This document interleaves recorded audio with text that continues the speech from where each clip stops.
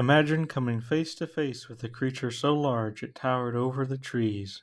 A giant that once roamed the earth long before any McDonald's were around. This wasn't a dinosaur or a mammoth, but something equally as fascinating. The giant sloth, also known as the Megatherium. In this video, we'll explore the astonishing world of these ancient titans, from their discovery to their immense size, unique adaptations, and the mysteries surrounding their extinction. So if you're curious about these gentle giants, stick around. There's a lot to uncover. The discovery of the giant sloth goes back to the late 18th century in 1788. The first Megatherium fossil was unearthed in Argentina by Manuel Torres, but it wasn't until a few years later that the famous French naturalist Georges Cuvier studied these remains in detail.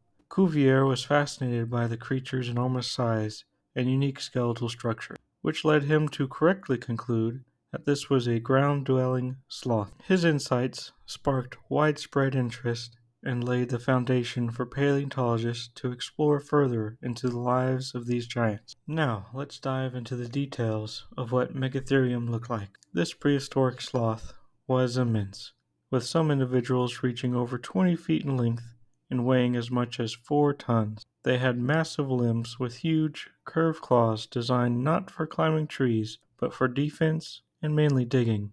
Unlike modern sloths, Megatherium walked on all fours, though fossil evidence suggests they could also stand on their hind legs to reach vegetation high in the treetops. With powerful muscles and a strong jaw, they had no trouble feeding on tough plants, but despite their impending appearance, they were herbivores, primarily feeding on leaves, shrubs, and branches. To understand how Megatherium evolved, we need to go back to around 35 million years ago, during the Oligocene epoch, when the ancestors of all sloths first emerged in South America. Over millions of years, different sloth species adapted to various habitats, with Megatherium evolving around 5 million years ago.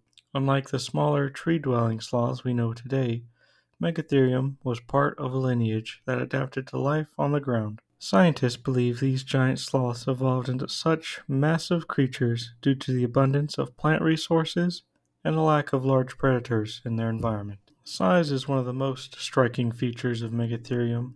As stated before, these creatures weighed up to 4 tons. They were one of the largest terrestrial animals, rivaling even the mammoths of the time. Standing on 2 legs, they could reach a height of nearly 12 feet, allowing them to access food resources that smaller herbivores just couldn't reach, allowing them to occupy unique niches once only occupied by mammoths. Their sheer size also acted as a deterrent to predators, though they were still vulnerable to large carnivores and eventually even human hunters. The giant sloth lived in a diverse range of habitats, from woodlands to savannas, spread across South America. Despite being herbivores, they played an essential role in their ecosystem, helping to shape the landscape by breaking down vegetation and digging for roots. Their massive claws were not only useful for gathering food, but also for defense.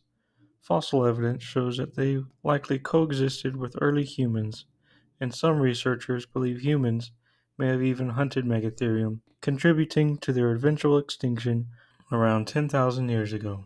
Although Megatherium disappeared from our planet thousands of years ago, its legacy endures in the fossil record and in the imaginations of scientists and enthusiasts alike. Studying these giant sloths not only provides insight into the past, but also helps us understand how ecosystems function when influenced by large herbivores. While their time on Earth may have ended, the story of Megatherium reminds us all of the incredible diversity and resilience of life. Who knows, as we continue to discover more fossils, we may uncover even more secrets about these incredible giants. Thank you for joining us on this journey through the world of Megatherium. If you enjoyed learning about these gentle giants, don't forget to like, subscribe, and hit that notification bell to stay updated with more prehistoric content. Let us know in the comments what other ancient creatures you'd like to see covered next.